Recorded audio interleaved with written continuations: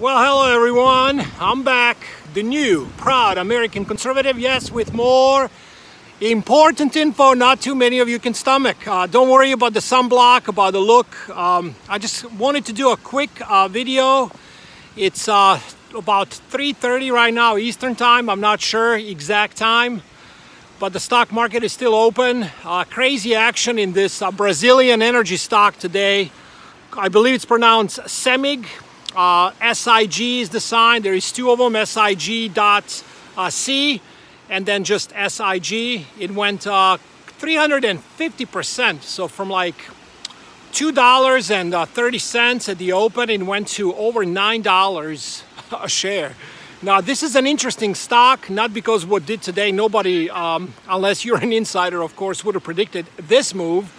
But when it was around $1, $1.20, a lot of different sites, when you look into it, was saying that it's supposed to be priced around $2.60. So it was still really undervalued at the time. I did not see this coming, but I did jump in at about $2.40. I can care less what happens. What I'm trying to say is, if it drops tomorrow 50 cents, even $1, I'm just going to cost average, adding more to my position.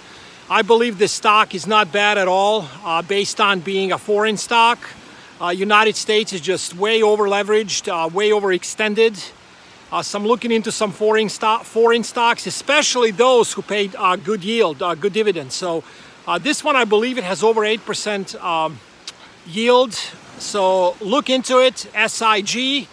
I'm not telling you to buy it right now. I'm not telling you to go crazy. I just think it's a interesting one to speculate.